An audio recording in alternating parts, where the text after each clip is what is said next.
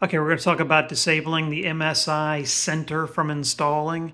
You power the computer on and you start tapping the delete key to go into the BIOS.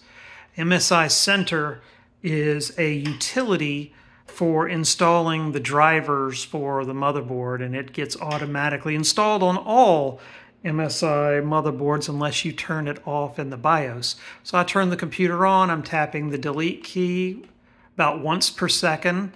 I'm in the BIOS. I want to make sure I'm in advanced mode. Up here at the top you can see easy mode, and switch to that is F7, which I'll hit now.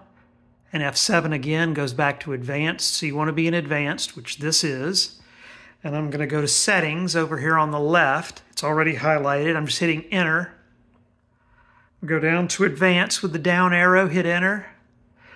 Go down to, and I'm holding my phone, so MSI driver utility installer is, I actually have disabled it on here already. You highlight on that and you just hit the space bar over and over. We'll toggle it on, off, but you want to have that on disabled. And once it's disabled, you hit escape.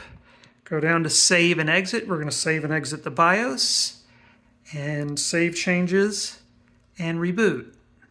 Now here it's saying I've not made any changes to the BIOS because I haven't, but yours should say that you've changed that particular setting from enabled to disabled. I'm just going to hit yes, and then when it reboots, that utility thingy, MSI Center, will be disabled and will no longer try to install.